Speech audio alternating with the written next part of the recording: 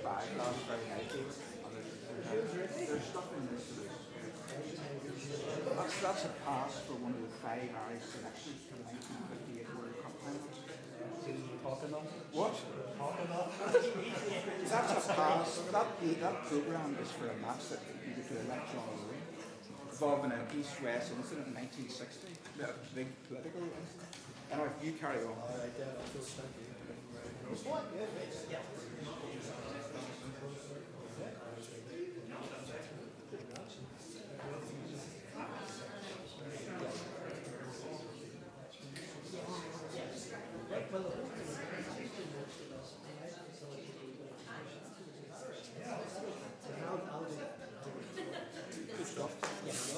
Good. Hello everybody. Thank you for bearing with us there. We had a couple of technical difficulties. We are live streaming, so I hope everyone out there watching in YouTube land can hear us and see us. We're being joined by people from all over the world, from Australia to America to Canada, and over the channel in Britain, so you're very welcome.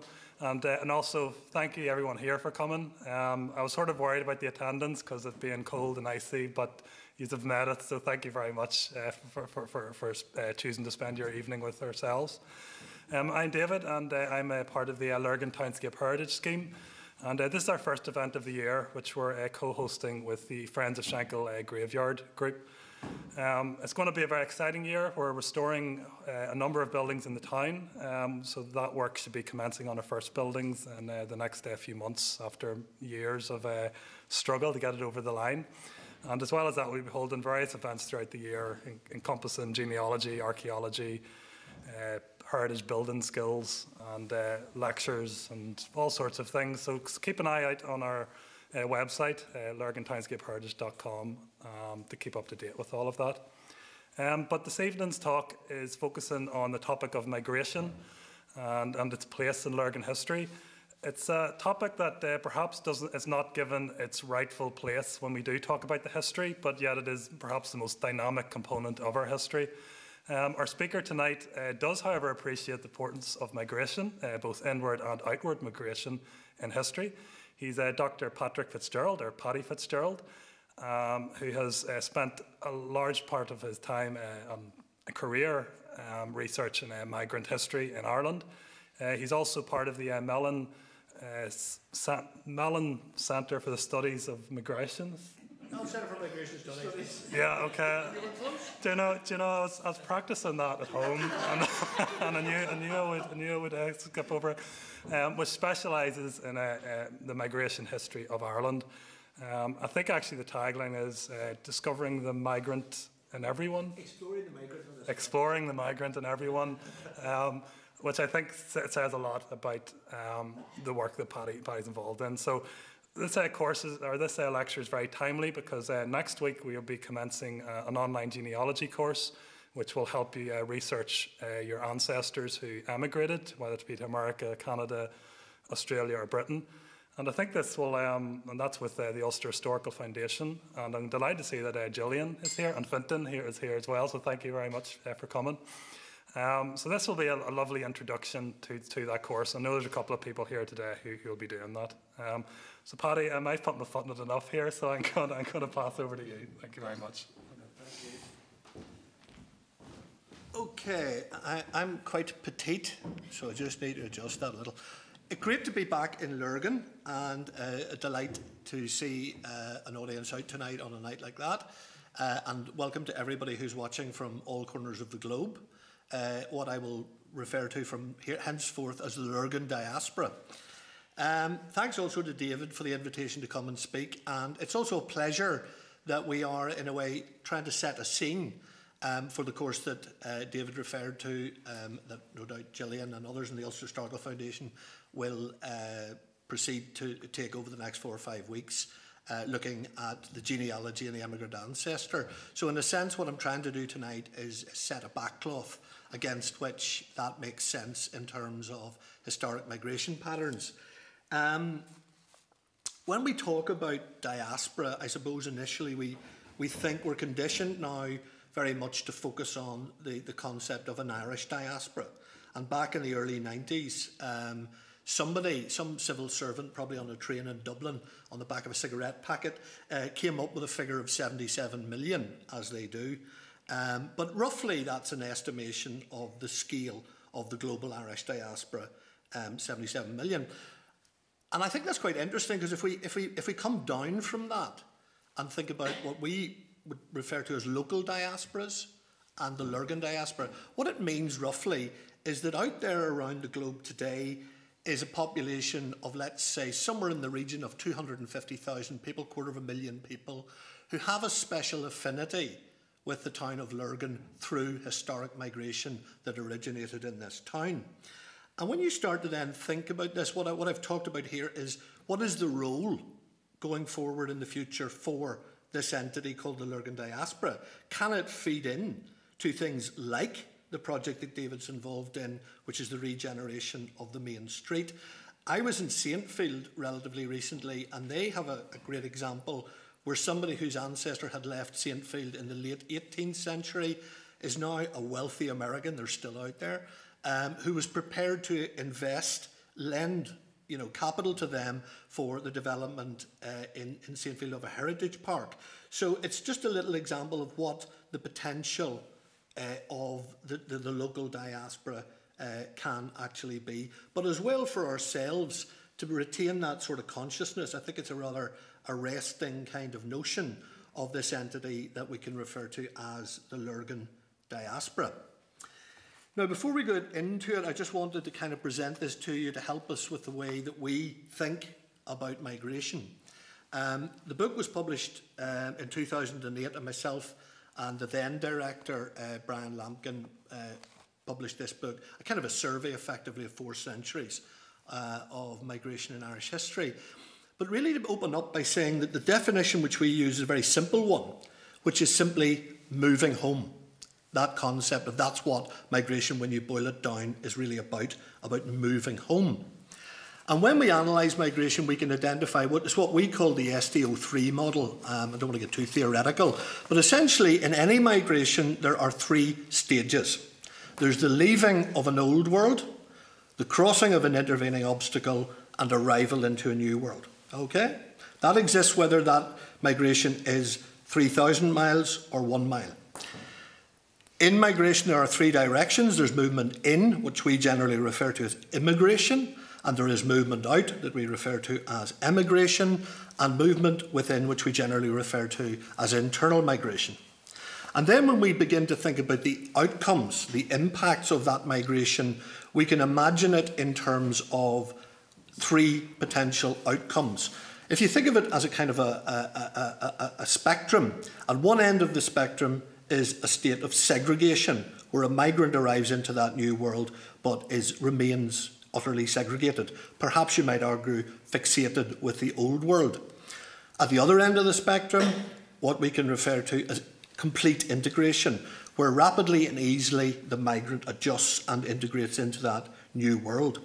But actually, in most instances, most migrants occupy a kind of middle ground, which we refer to as modulation, in between the state of extreme segregation or extreme integration.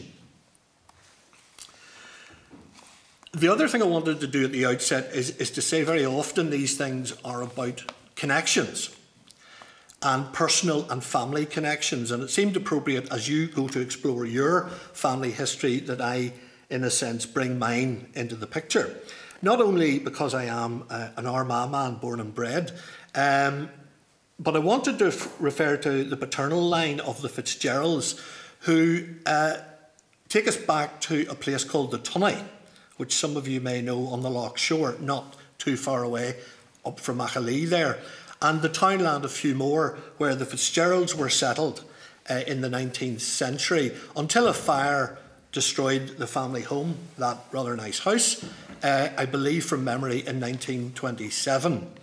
But that sense of connectedness, I kind of think of their world where they were as kind of orientated towards firstly Glenavy, which is only a couple of miles away, but beyond that Lisburn to the north, but also Lurgan to the south. His second wife, a man called William Fitzgerald, a JP, who's my great-great-grandfather, he married, his second wife was a woman called Higginson, who was from Lurgan. So it shows you just the world again that they... I got measles living in Armagh and was taken for what I think was 7 days, maybe 10 days in Lurgan Hospital, as photographed here.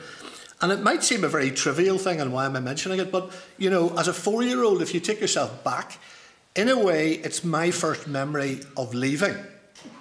I never forget sitting in the ward as my mum and dad waved at me, you know, and said goodbye. And I'm sitting there going, what's going on here? I do not like this. You know, you're felt very uncomfortable at the idea of being left at that age. So I throw it into the pot. It didn't scar me for life, but it certainly is a lasting memory.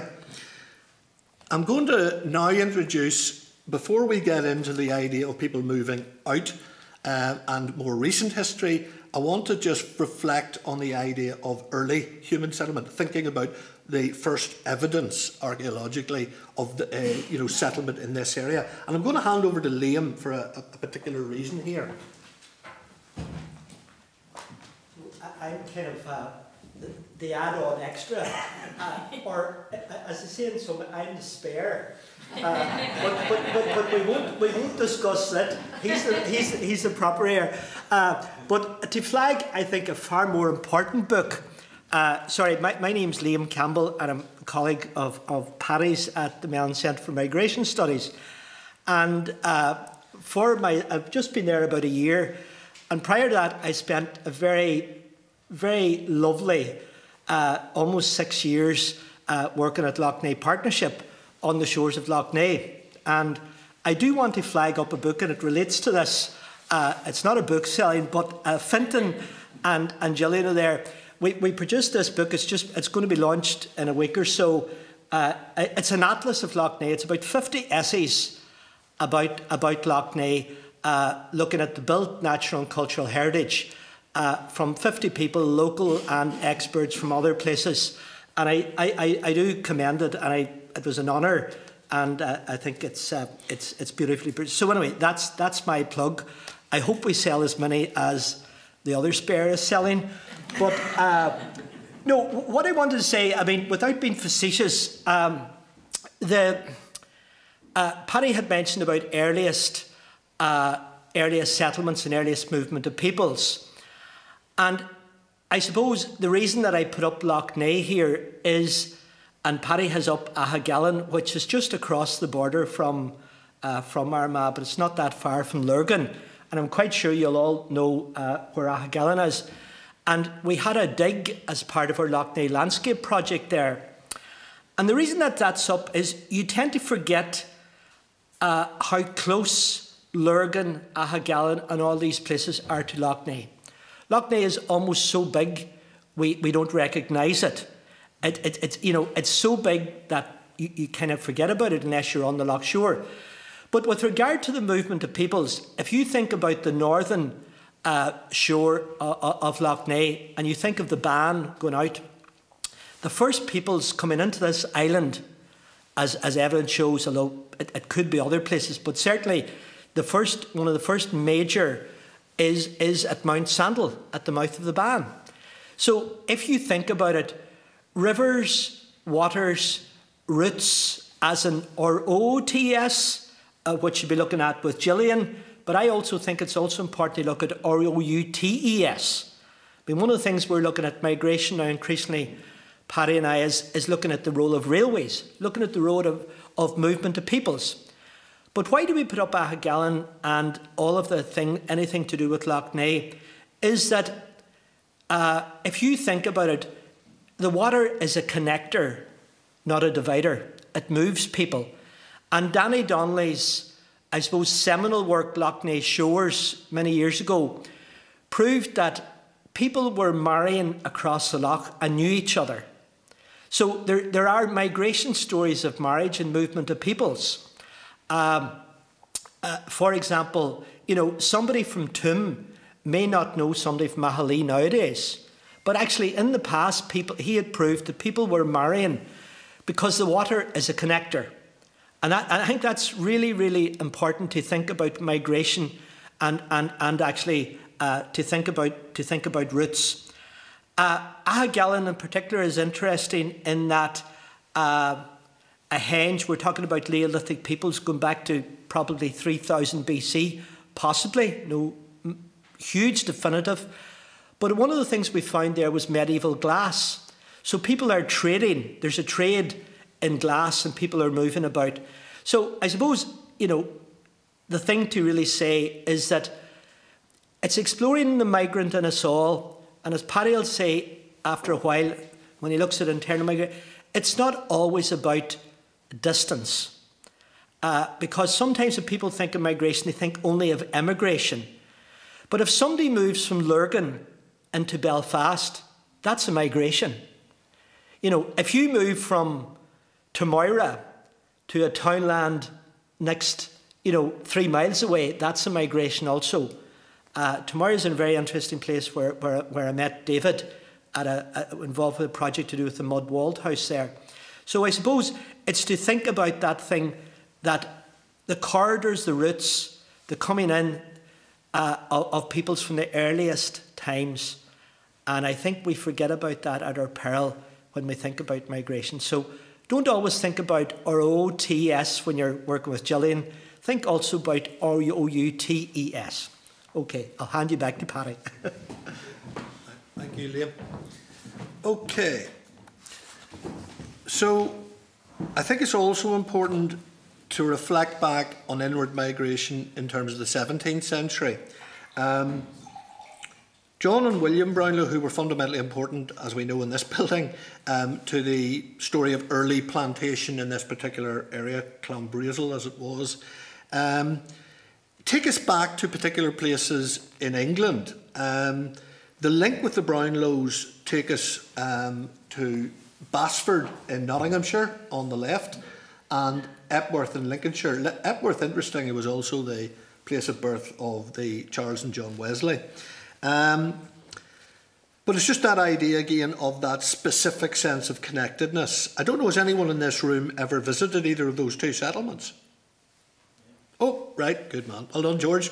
Point over here. Because I just think it is interesting when you go back to a place and you forge and reconnect.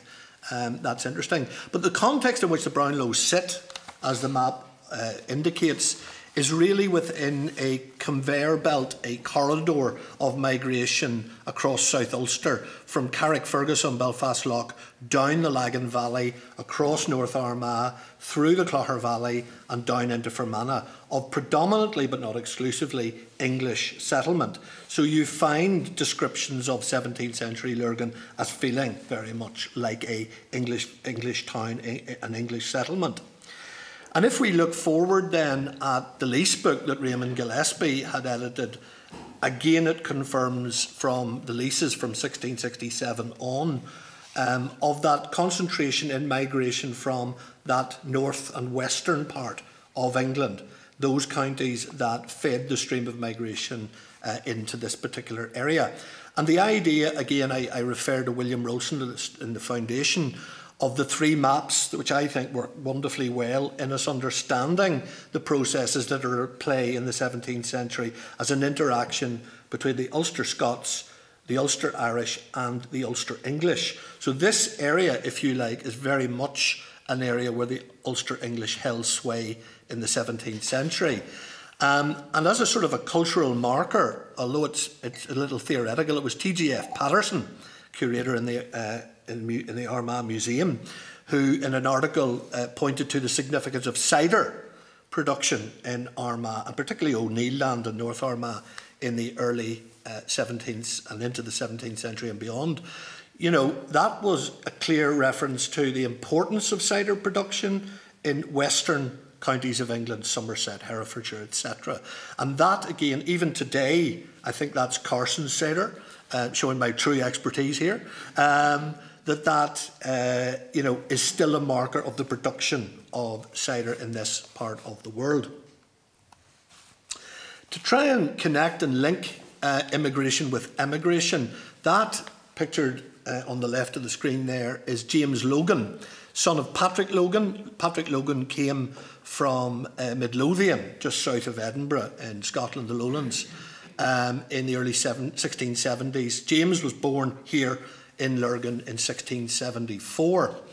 And then subsequently, as a Quaker, I should have said what's interesting really about Patrick Logan and the family is that although they're Quaker, they're Scots Quakers, so it kind of goes against the norm, which is to associate the Quakers with England.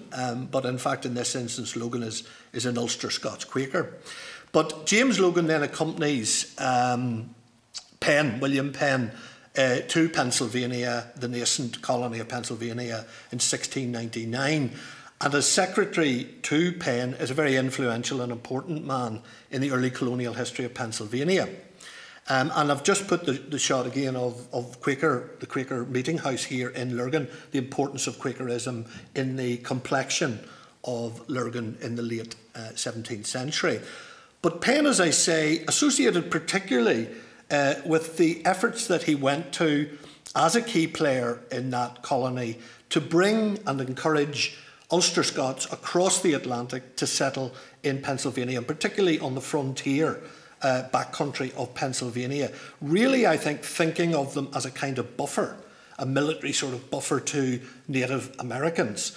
Now, as it turned out, I think he lived to regret his enthusiasm for settling Ulster Scots in that part of the world, because more often than not, they proved to be catalysts to friction with the Native Americans. So he may well, as I say, have regretted his initiative. In Pennsylvania today, were you driving down the Interstate 76, you would come upon a township by the name of Lurgan. I suppose I better ask the question, anyone here been in Lurgan, Pennsylvania? Don't think so. No, you can't claim that one. Okay, we haven't got anyone on that one, but there's a goal. That's on your to-do list. So why is Lurgan there? Well, again, precisely because it is on that main belt or channel of settlement. You're about 160 miles west of Philadelphia, and you're going across South Pennsylvania, headed towards the opening of the Valley of Virginia, the pathway that very many of those Ulster Scots Presbyterian settlers settled in the course of the 18th century. The township actually gained its name, I think from memory, in 1743. The reason that I've included references here as ways of reflecting the popular literature on this is that it really is, I'm afraid, highly distorting. Now, I'm afraid picked out Billy Kennedy and Tim Pat Coogan, so I do hope I don't get sued by them through the video. But the point really is that it has left us, I'm afraid, with a rather distorted legacy and understanding of migration from Ulster to America. The problem, in a sense, with the works, 9, I think there are in total, that Billy has produced as a journalist, are that they don't look over the precipice that we call 1800. So he's continually representing the figure, you might say stereotype, of the frontiersman, Ulster Scots settler in the backcountry and so on and so forth. The big problem with that is that the vast majority of Ulster Scots Presbyterians crossed the Atlantic long after 1800, not in the 18th century, and I'll demonstrate that point in the following slide. So in a sense, we have that stereotype of the idea that the Ulster Scot is going out to America in the 18th century, consciously looking for the cabin in the woods, looking for space on the frontier, isolation, etc., etc. A lot of recent research, not least this excellent book by Ridner, actually looks at Carlisle on the map here, and what it shows us is the diversity of the experience of these 18th century Ulster settlers. Many of them playing important roles in towns like Carlisle as urban grandees, urban settlers, urban merchants, etc. So even in the 18th century, it's not a straightforward story at all. Crucial to our understanding are these dimensions, of course, of time and space. I picked out the date 1819 because I think symbolically it's important. In 1819, Belfast became linked by a daily passenger service, as did Dublin in the same year, to Liverpool. And not only did that herald an age in which Liverpool would be fundamentally important to the shaping of the Irish diaspora, But it actually marked also, I would argue, a transition to mass emigration.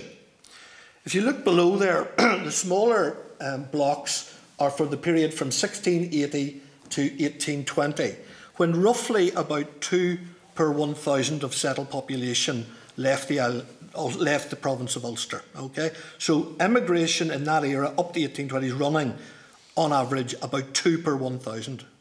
When you shift forward to the generation from 1820 to 1890, that accelerates to 15.5%.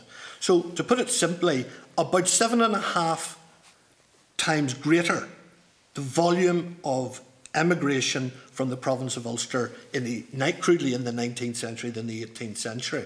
Very, very important. And that applies irrespective of your denomination. The high point of emigration by Presbyterians from Ulster is the 1840s. If we think about the space, and this is a bit of a bugbear, but in a way what's happened is that American historians on one side of the 49th parallel and Canadian historians north of it have tended to concentrate on their national narratives. They've told the story of immigration and settlement into those two entities. And I think in many ways that has again distorted our understanding. It's crucial, I think, that we see the joined up, holistic view of the continent of North America. Migration into North America, as I'll explain in a moment, is very, very important in the era, particularly before the Great Famine. I just wanted to include a bit of local evidence here, because it's a particularly rich series of correspondence. But this gentleman, William Montgomery, although originally from this area, was out in Cincinnati, and he's writing back to his cousin, who's in Portadown, Joe Seawright, and it's September 1848 at the height of the famine. And Montgomery's, how shall we say, exercised, maybe is a good word, about the idea of having to come back because his father, who's aged and living in this area, that he's required to come home in order to look after and sort out the affairs of his elderly father. And he writes thus: "They have construed," talking of the family, "they have construed some of my former letters into a wish on my part to give up all my ambitious views of future advancements and quietly return home and spend the remainder of my hitherto checkered life in quietness in Portadown, Lurgan or Tandragee." And what I think comes through from that is, the strong sense in which, in the world that Montgomery sees in Cincinnati, downtown Cincinnati, the city represents the future. The countryside, particularly perhaps the Ulster countryside, to him represents the past. And there is this sense of dynamism and, modern return quietly to North Armagh. Shaping the patterns of migration fundamentally in this time period were what the geographers refer to as chain migration. The idea of a particular locale here in Ireland being associated and connected through migration to a particular space in the diaspora. That sense of specific connectedness between individual locales. The painting is by a man called James Brennan, Letter to America, which kind of illustrates that idea of a sister maybe making her way with a prepaid ticket out to join a brother or sister who's already established in a particular place in America. Now, in the case of Lurgan and Portadown, a lot of the migration of that era, certainly in the late 19th century, in the 1880s, for example, was directed to what was then referred to as the City of Progress, which was the city of Springfield, Massachusetts. Now, I've learned this evening, breaking news, but George was also reminding me of Manchester in Connecticut, where I think later into the 20th century, a similar chain was connecting two places, Lurgan, Portadown, and Manchester in Connecticut. But Springfield, Massachusetts was where, for example, Moses Teggart, the Bogland poet written by John Wright, the book, he emigrated in the 1880s to Springfield, Massachusetts, and others followed along the same chain. So again, you have that sense of chain migration and connectedness. But chains also broke. There was division and splintering, and it is also a theme in the 19th century diaspora. An example of that is this brilliant volume, 3 volumes in total,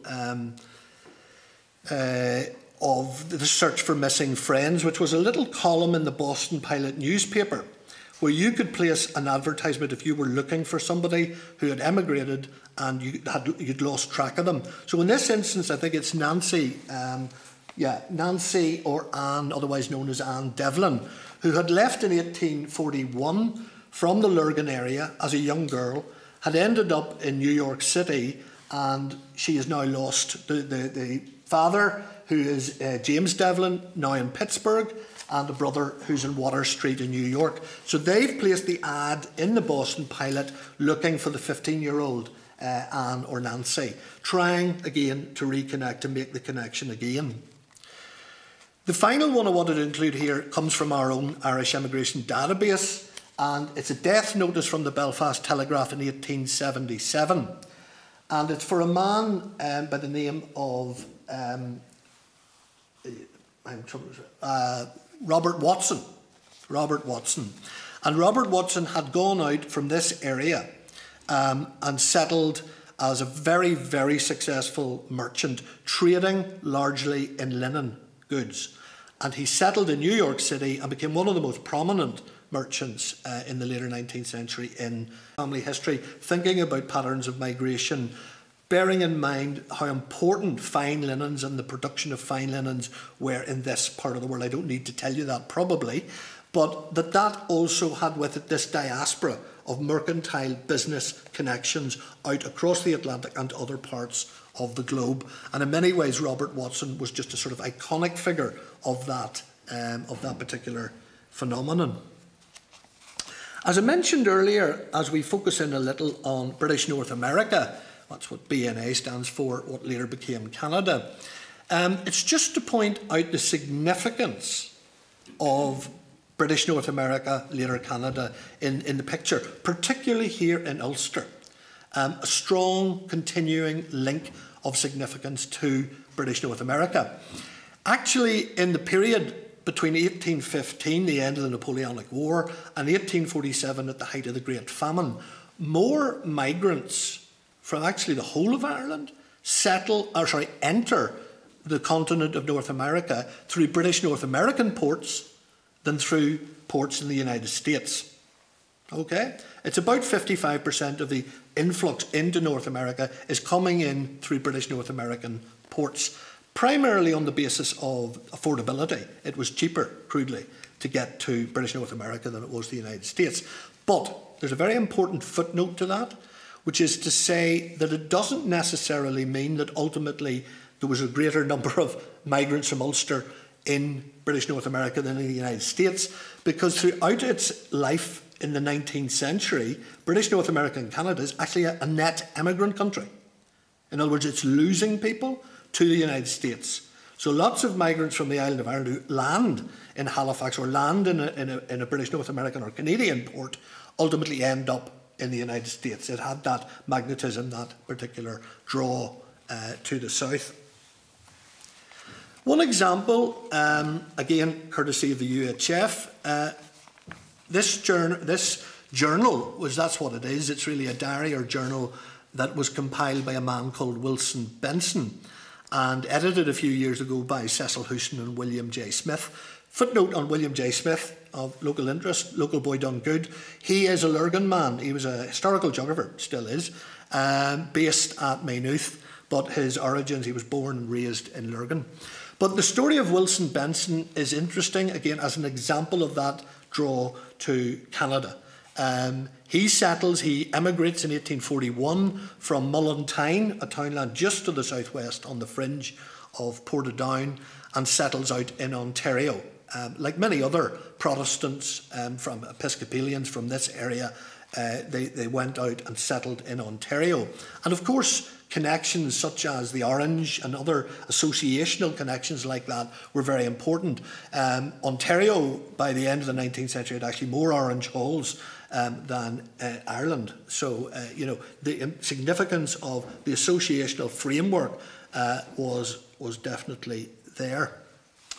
Just to set that then into a very broad framework in terms of trying to, I suppose, think about the mentality, the worldview of individuals, and I think particularly where, you know, we're thinking about the Episcopalian or Church of Ireland community, in particular, not exclusively by any means, but in particular, the world of the empire and the British Empire and the networks that were spread across that empire are important in the understanding of the shaping of emigrant decisions. Thinking about church, civil service, education, military, associational, like Orangeism, engineering, police, health, trade, a whole span of associations and networks right across the British Empire, those parts of the globe coloured red, which had this appeal for migrants from here.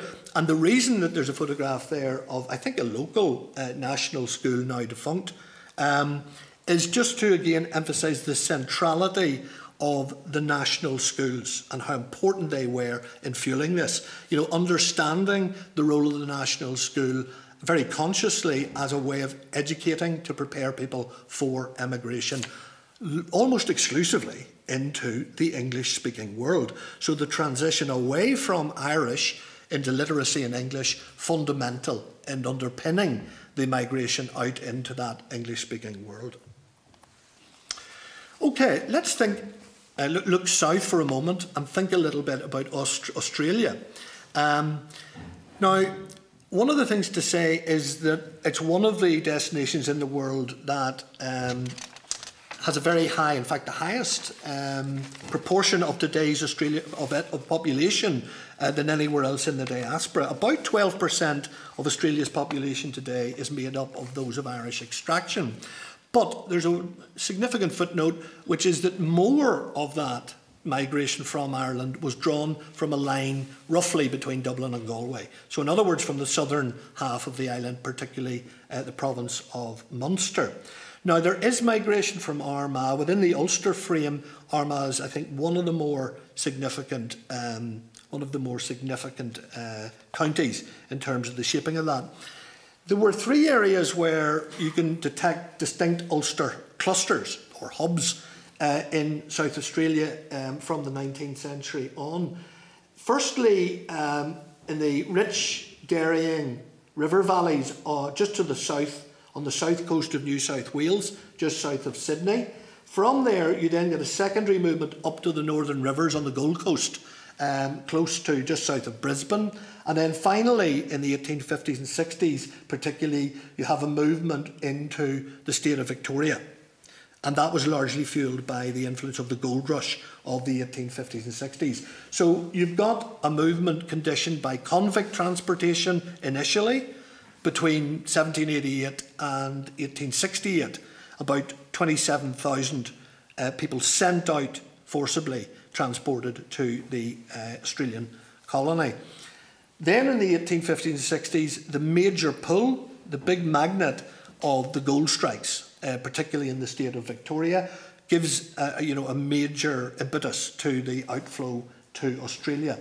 And then, subsequently, throughout the later part of the 19th century, the significance, perhaps a third of all the migrants who went in that time period, did so with assistance from the Australian colonies or the government to go out. But I think an underlying concept, a word, short word, that is important in our minds to sort of frame this is thinking from a governmental point of view about people. You know, the importance of the population of a place like Australia.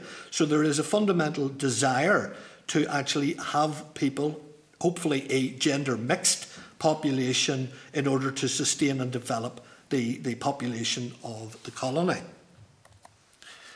Just again, if you want to pursue that in terms of things that you can look at and read that would help. Now it's 1987, so it's quite a while ago, but still very, very useful, is Trevor Parkhill's piece on Ulster-Australian emigration, published in Familia back in 1987. David Fitzpatrick's book, Oceans of Consolation, is an absolute classic. Unfortunately, David passed away just a few years ago, but it's a wonderful, wonderful book. And really, in bringing together 14 series of correspondence between Ireland and Australia, there is one local connection here which I think can throw light on an understanding. This is by a man called Hammond, who was from Tamna Figlasson. Sorry, I butchered that. Tamna Figlasson. Got away with it. And that, there's the corresponds back and forth between Australia and this part of Armagh. Again, very enlightening. In terms of material that looks particularly at the place, you might say, space within the imperial world, particularly in Australia, for Protestants from Ulster, Lindsay Proudfoot, the historical geographer from Queen's, and Diane Hall's book of 2001 is excellent in trying to set a context for that. Moving on, as one might, to New Zealand. We have a collection of essays by Brad Patterson, who's based in Wellington, published this back in 2006.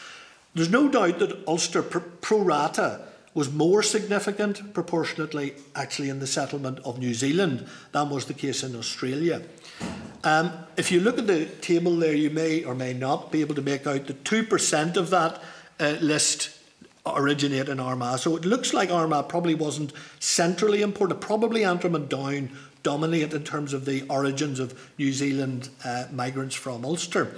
One of the things that strikes you as you look at that image of a farm in South Island, New Zealand, is how similar actually the topography and the landscape are to an Ulster eye. That could well be Armagh County or any other part of Ulster for that matter. So in a sense, the people are going out to a world which geographically had many, many similarities in terms of climate as well as landscape. It is true that New Zealand, again with assisted migration in play, was attractive to industrial workers, which is a point worth bearing in mind when we're thinking about Lurgan and Portadown in the late 19th century. People who were working in places like Lurgan, in the linen mills and the factories, the processing plants, this destination of New Zealand was attractive. We also are conscious just to our north, we're straying into Antrim, but the Balance House at Glenavy, John Balance went on in 1891 to become the Prime Minister of New Zealand with his origins here in the Balance House in Glenavy. And again, just to blow our trumpets, he was the Premier who gave the woman the vote anywhere in the Western world first. So there we are, a blow, a cheer for John Balance. Misogyny's all in the news, not what. So again, also pointing out that assisted emigration to New Zealand was a very important part of the picture, really in the period from about 1850 through to the late 1880s. That window, probably about half of those who left Ireland to go out to New Zealand did so with some governmental assistance. Now, inevitably, one has to kind of, condense a little bit here. I'm not going to go through all these in enormous depth, but simply to flag them up as destinations around that diaspora. South Africa, Donald McCracken, whose origins lie here in Ulster, has done a sort of wonderful one-man job out in South Africa. Again, looking at particularly the importance, the centrality of the settlement in the Cape of Good Hope, as the most significant place where Irish and Ulster settlers did settle. They didn't settle in huge numbers, which in some ways is, you could ask why, and there's a multiple complex range of reasons. But one of them that I think probably is worth mentioning is the impact of violence, the Zulu Wars, followed by the Boer War, all of that, it was an important marker in terms of how the colony was perceived. India is a very intriguing diaspora destination, which often doesn't enter into our consciousness when we think about emigration. But actually, it's really important. I mean, very important in terms of the numbers of personnel whose origins, began on this island. There's a wonderful woman called Eileen Hewson who has spent her lifetime putting together these wonderful collections of church memorials, gravestones. I see Gillian nodding away there. I just think she's brilliant. And I think awakened us a little bit more to how important the subcontinent of India. Even if people went and spent a period of time there in the civil service or teaching, or as a doctor, or as a military, and then come back, it still is important and shapes their world. Argentina, about 30,000 Irish went out to Argentina in the later part of the 19th century. And I suppose it's the one that sort of bucks the trend in that it's not explicitly English speaking.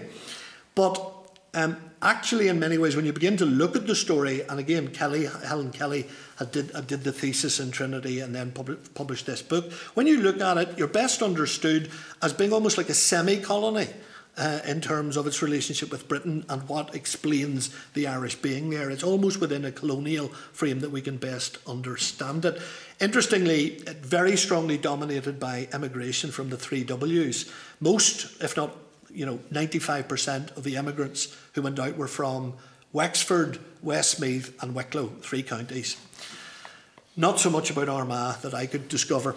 The Caribbean, yeah, there was certainly significance, as Atkinson's book touched upon the island of Montserrat from the 17th century. Not on huge numbers, but they're there. They're definitely there, and those connections are interesting.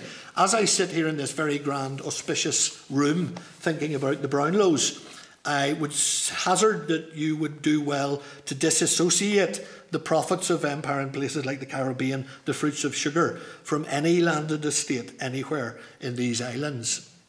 Stop there. Europe, we shouldn't forget about either. Important in the 17th century as we go back and think about the so-called wild geese and the migration streams, military, trade and church, as the 3 great strands to the migration.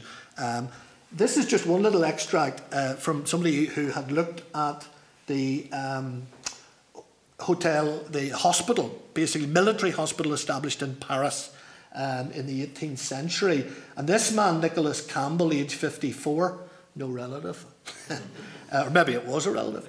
But on the 31st October 1749, he is listed there, and his origins, Lurgan Clanbrizzle, as they call it there, but it's Lurgan. There he is, serving in the wild geese.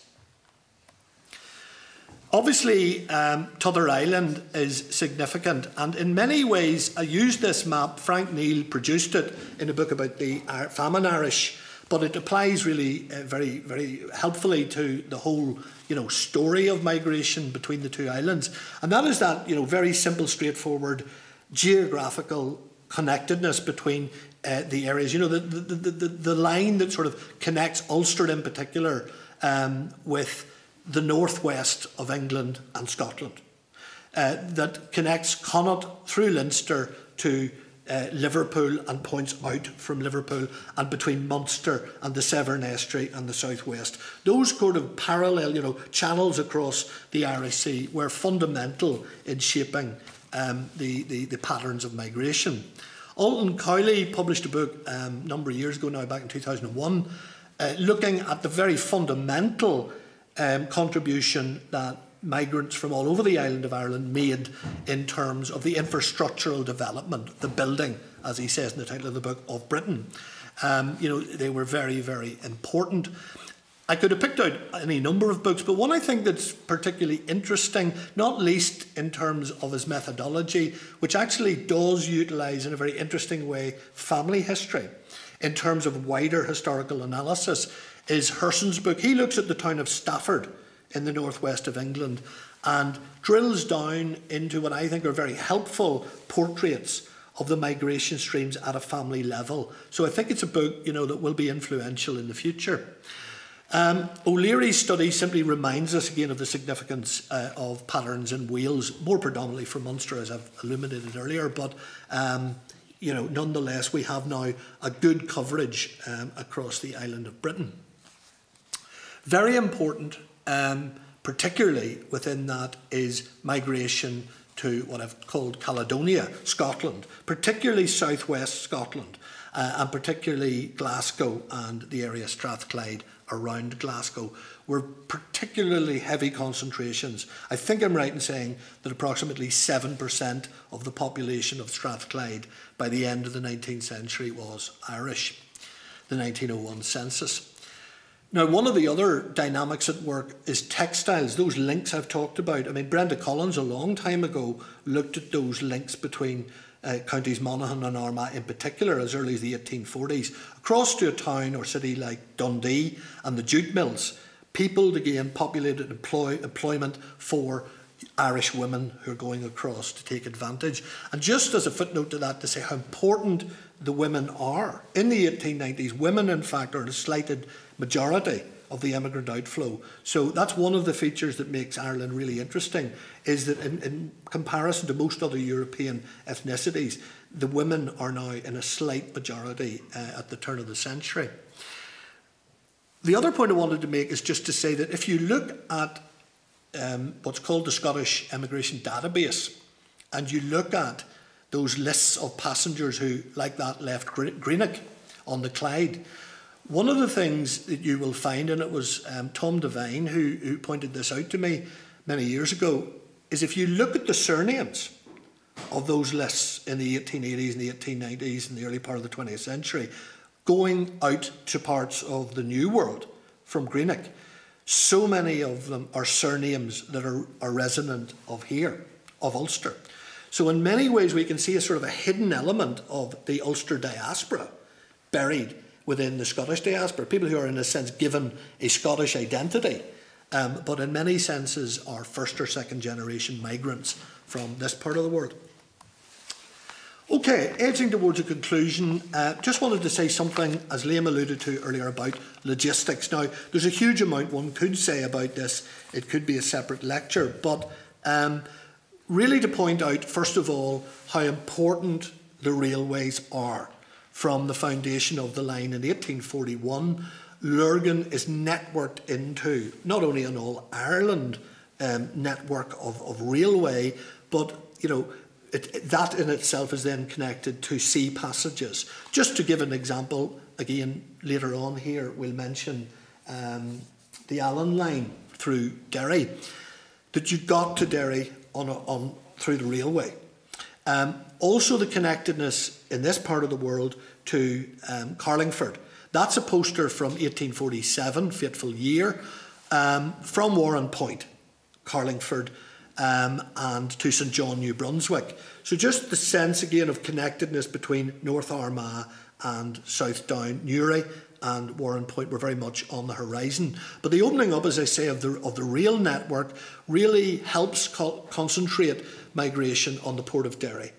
And here, as I said, you are referred to those who would be agents in this part of the world if you wanted to book a passage on, sorry, I said the Allen line, I meant the Anchor line, out of Derry to North America.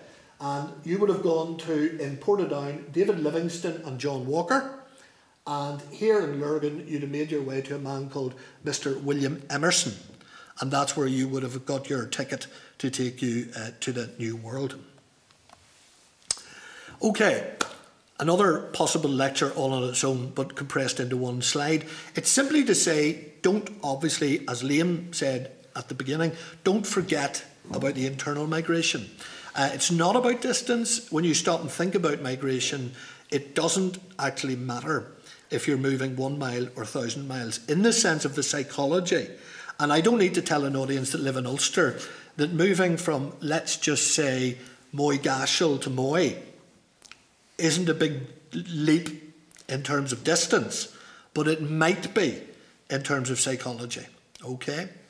Now, what I wanted to say here with this wonderful graph that you probably can't see is not to forget the absolutely extraordinary thing about Ulster in the 18th and 19th century isn't its emigration. You might think it's very odd that I would say such a thing, but I'm telling you the truth, well, I'm trying to.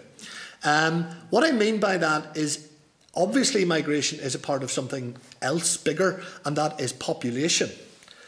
And the story of the demography of Ulster is extraordinary in the 18th and 19th century. From the 1740s to the 1830s, places like North Armagh, where we are right now, literally experience a population explosion. There isn't another word. The levels of demographic growth in the later 18th century, where we are now here, are unrivaled on the continent of Europe. Okay? So we really do need to understand the kind of dynamic that is involved, so that in 1841 in the census, County Armagh is the most populated, densely populated county on the island. 541 people per square mile. That's an extraordinary. And those are the kind of statistics we see today in the southeast of Asia. Those are really, really densely populated. And you see subdivision and you know all that goes with that. And then the transition to a regime of relentless population reduction from the height of the famine on throughout the second half of the 19th century. So all of that really is remarkable. I just wanted to flag up a couple of things that can help us in terms of reading around. Marilyn Cohen's book on the Tully Lish and the linen community are very helpful. If you have linen in your family, and if you live here, there's a fair chance you might, then that is a book that I would recommend to you, because she actually, like, not all authors are as good as this, but she does think, you can see her thinking about the importance of migration.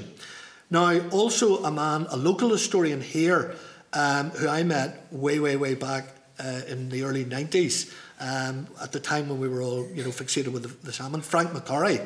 And, I don't know, I'm always scared to ask about Frank these days, but that book by Frank, based on his PhD, is a wonderful piece of local history.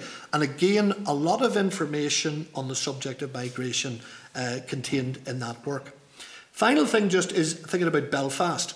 The, again, remarkable story of Belfast's expansion in the second half of the 19th century, but particularly in the 1880s and the 1890s. Again, nowhere in Europe, no urban space in Europe is accelerating in population terms as quickly as Belfast in the 1890s. It is, again, just mushrooming. Overtakes Dublin in the census of 1901, a larger population for the first time.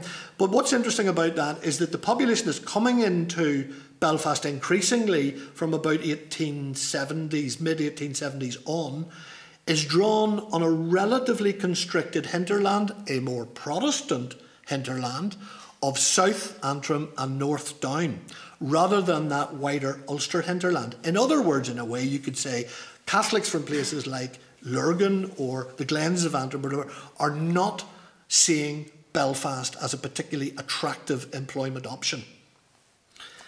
Okay, I just wanted to finish on a book which seems to me to sort of bear down. I don't know if anybody has looked at this book by Patricia Craig, Twisted Root, subtitled Ancestral Entanglements in Ireland.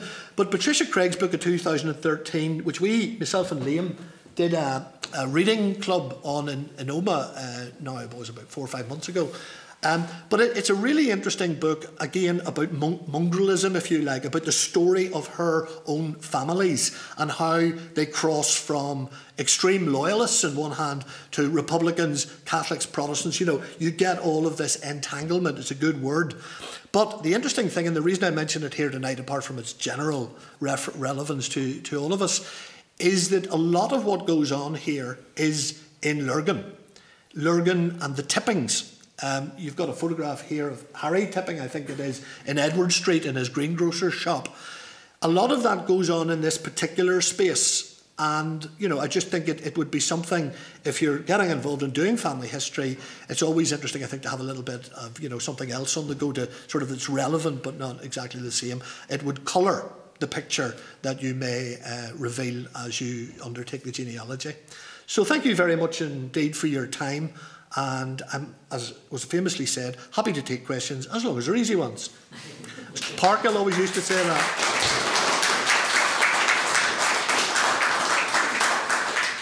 So do we want to, I think what we might do is, if Liam, do you want to kind of intercede, if that's the right word? Intercede's a good word. Another word that Paddy and I had earlier was resonance. So I suppose one of the things to say, is there anything in that resonates with people? Is there anything surprises you? I think this is a good, what Paddy has done is set the notion of patterns, and it's a great marriage with Ulster Historical Foundation and moving into genealogy. I think, to look at patterns of migration, and then you can whittle it down to families and genealogies. I think it's a good way to start, and I applaud David for that sort of idea. But I mean, is there anything, you know, that wants to direct to Paddy ourselves about, you know, what resonated with you about that tonight? Is there any thoughts on it? I have a few thoughts, but I mean, this is open to you to say, you know, is there something there jumped out at you? Anybody? Good. The first person who goes always important. Thank you. Yes. Well, I'm sure into family history stuff, and a wee very narrow thing.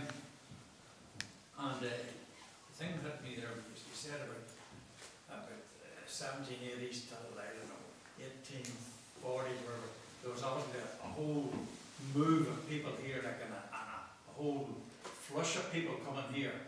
I wasn't really aware of that. That's a new concept. Okay.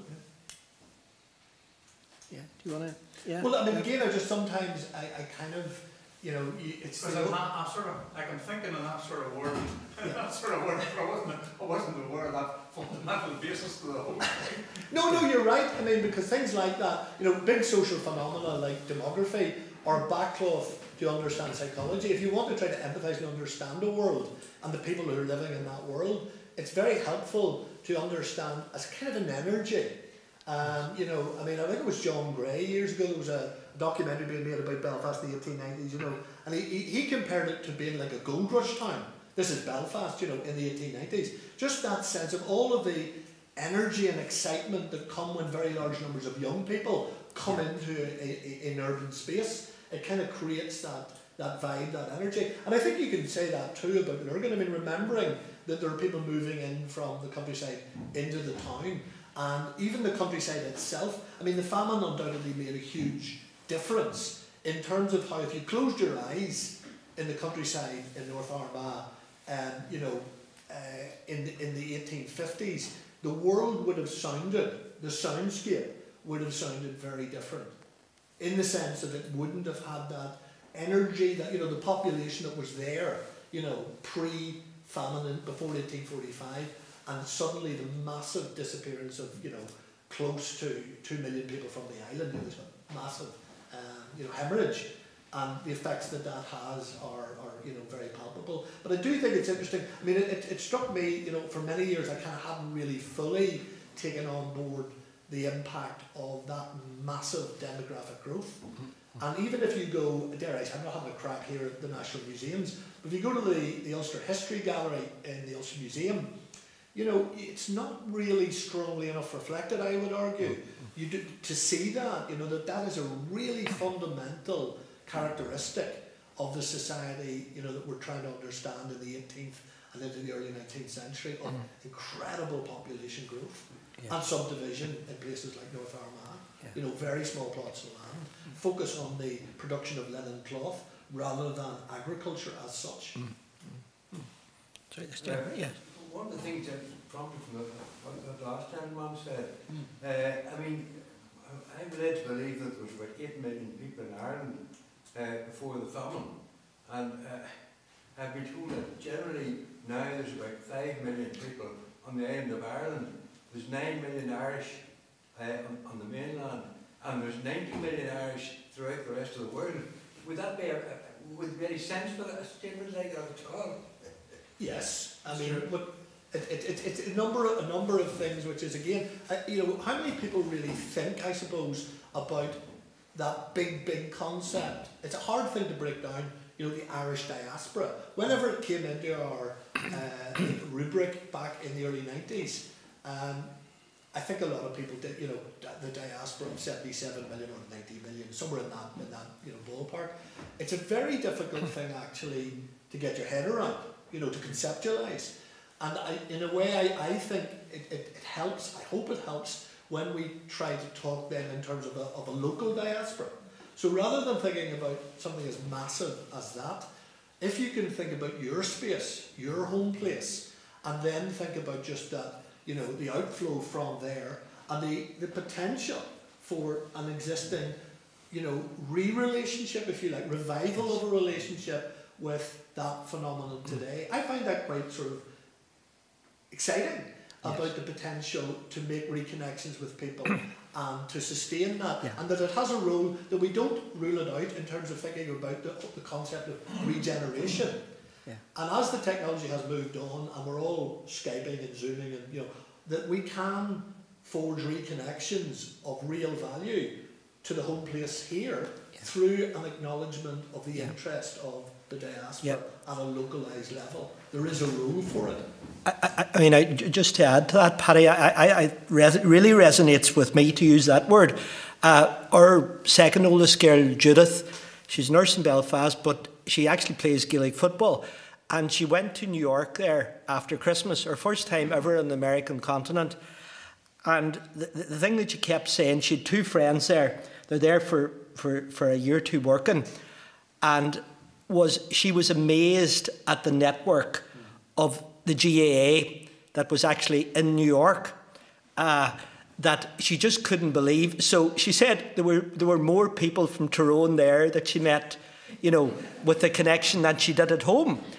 And then she met generations going back. And I was thinking what Paddy said earlier, about, empire, how the patterns remain the same, but maybe the networks change. In a sense, empire is slightly, I suppose, past. I mean, I had uncles in the Merchant Navy and in the REC and, went abroad and kind of things like that and were involved in police. That network has changed from my own twisted route. But here's my daughter saying, it was incredible. She just couldn't believe it in New York. She said, I thought, we come from a townland called Ahabrack. She said, I thought, everybody knew where Ahabrack was. I hesitate that most people here wouldn't know where it is, but I think that's a very important thing about diaspora. Sometimes it can be so big that you're better to locate it in a place and at roots, because it's in the micro. But no, that's a very good point. George, did you want to ask something? I was going to suggest that if Paddy would answer at the microphone, the online people might hear. Oh yes, okay. You'll have to come up beside me. So we'll do a duet. Two small men at a microphone. So anyway, anything else resonate or surprise anybody? I maybe just pick up on that comment actually to keep it going. But in a way, you're right. I think in terms of if you're trying to sort of think, because one thing I didn't really have that much space to get into in this talk is about motivation. Explaining migration, the old classic model of push factors and pull factors. It only takes you so far. But the general comment that over the years I would make, talking to people who've come into the centre, who visited the folk park, particularly they're from overseas, and starting a journey of interest with genealogy, is that they can think about their emigration, and they generally do, in terms of what we might call the macro factors. So they will ask me a question like, my ancestors left here in 1817, was there a particular reason? And you can say to them, yes, there was a period of economic stress, there was a downturn, a depression, But you also, what I always try and stress to them is that they want to try to understand the world as best they can from the perspective of the individual. That you may see factors that are close to them, within their family, within their townland, that actually were every bit as influential as a national or international economic recession. It's actually very often to do with family relations, very often to do with inheritance, that inner, closer, personal world that's very important, if you can get a view of it, to help explain the texture of the decision to migrate, which is often not just one thing. More often than not, if I say to you, why did you move house last? Well, just, it might be, but more often than not, it's complex and it's varied about why you make a decision to move from A to B. And the other thing I would add to that is that one of the things that has really interested me since looking at the immigrant database of letters. So in a sense, it doesn't matter if the letter is written in the 1800s or it's written in, or if somebody sends an email in 2023, the emotions don't change. We were involved lately in a project with Prony and involving some modern migrants or recent migrants there, and they looked at the historical letters. they picked out letters. So because the database is word searchable, you could pick out funeral, you could pick out wedding, or you could pick out, seasickness or something. But, ultimately, I suppose, what I have learned in the past year is that about anything of patterns of migrations, as Paddy says, the macro or the micro, is that, human emotions don't change. Okay, it might be easier to go to America now, and you might be able to return. But actually, somebody, leaving home, I had a daughter, oldest girl, left home last year, went to London, and for her, it was a leaving, it was a loss. Yes, she can come back, but, that's a loss, no less, that's felt as strong as anybody else. Home, as Paddy always says, home is central.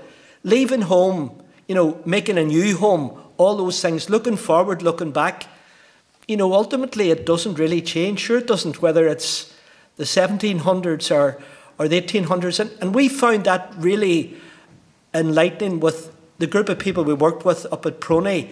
They were writing letters, and, they're reading a letter from the 1800s and saying, this letter resonates with me. Not about the historical facts, but about the emotion. Love, loss. I'd taken down various things that Paddy says, familiarity, reconnection. That doesn't change. Sure, it doesn't really. Anything else or? One of the things looking at emigration in the 20th century, you notice, is the proaction of other countries to attract people to them, and the efforts they make to do that, advertising, etc., etc. Was there any sense in which they would have focused that on particular parts of Ireland, or was it just a general? Yeah, it's a good point, a good question to do with, again,